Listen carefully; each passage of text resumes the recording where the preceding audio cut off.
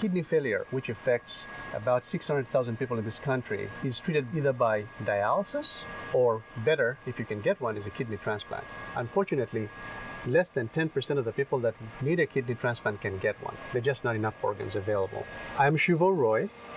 I'm an associate professor in the Department of Bioengineering and Therapeutic Sciences. This is our lab, and we are working on an implantable bioartificial kidney to free the patients from the burdens of dialysis, provide them improved quality of life, and hopefully, if we do this right, we'll actually have something that's going to cost less than the current therapies today.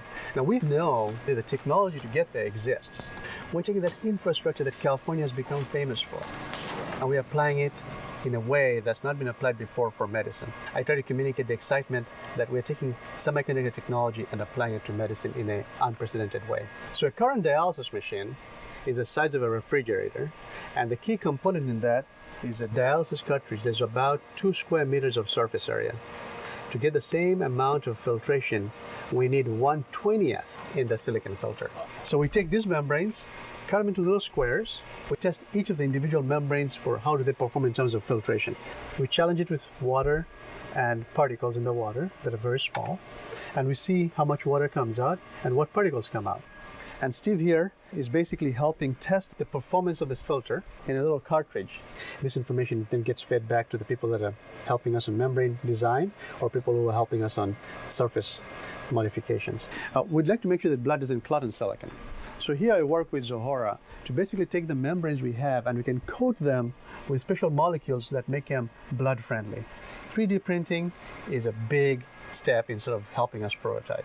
You can design different versions so we can look at it. Part of engineering is you got to look and feel. Is it the right size? Can a surgeon implant that? We're testing and optimizing each of those components individually to make them as best as they can be, and then eventually bring them together. So what we have here is the prototype model. This is fake blood. Coming out here is our fake urine. In practice, we won't need a pump because the silicon membranes are so efficient that our body's own blood pressure will be able to drive the filtration. And I feel excited when you're making progress. When I hear from patients, when I hear from physicians, when I hear from students, when I hear from the other engineers that we can do this. Look at the impact. There's 600,000 people who have kidney failure in this country, 2 million worldwide. Less than 20,000 transplants are performed every year. And on the waiting list today, which is the sickest of the sick, there are almost 100,000 people. If we can deliver on this, we can provide an alternative therapy and a treatment option that doesn't exist today for the vast majority of people who are now forced to rely on dialysis.